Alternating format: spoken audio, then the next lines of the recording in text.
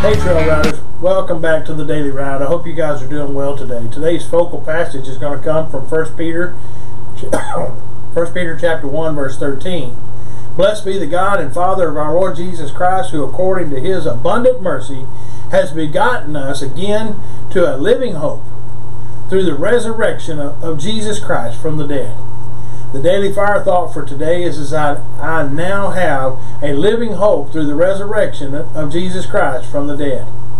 Mark my word passages for today are Psalm 77:14, Hebrews 9:24 through 28, 1 Peter 1:3, and verse 5.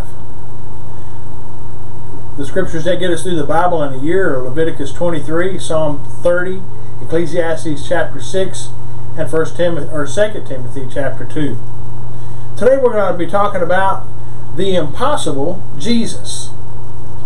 People talk of Christianity and forget that at the heart of it is the greatest hope, Christ's second coming. We cannot pick and choose the bits that we like and still call it Christianity. We know that he is coming back because he was raised from the dead. He rose so that he will come. Paul said so when he was preaching in Athens to intellectuals. It was the kind of absolute logic they liked.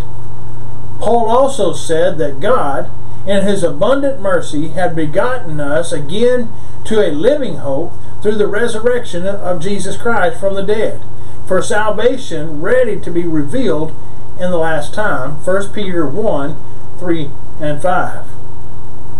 Jesus made many tremendous promises, which he kept. He promised to raise from the dead nobody. He promised to rise from the dead. Nobody could or would accept it. It was impossible. And they did not think that he meant it. But he did. And he walked out of the tomb. Jesus deals with impossibilities. You are the God who does wonders. Psalm 77:14. He came out of the grave, therefore coming from glory is no problem. For Christ has not entered the holy place made with hands, which are copies of the true, but into the heaven itself, now to appear in the presence of God for us.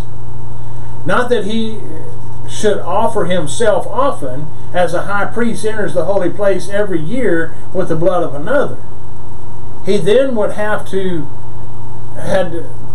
suffer often since the foundation of the world. But now, once at the end of all of the ages, he has appeared to put away sin by the sacrifice of himself. And as it is appointed for men to die once, but after this the judgment, so Christ was offered once to bear the sins of many. To those who eagerly await for him, he will appear a second time, apart from sin, for salvation. Hebrews 9:24 through 28. Christ died, and he came back from the grave, and now he lives. Is that fantastic? You better believe it is.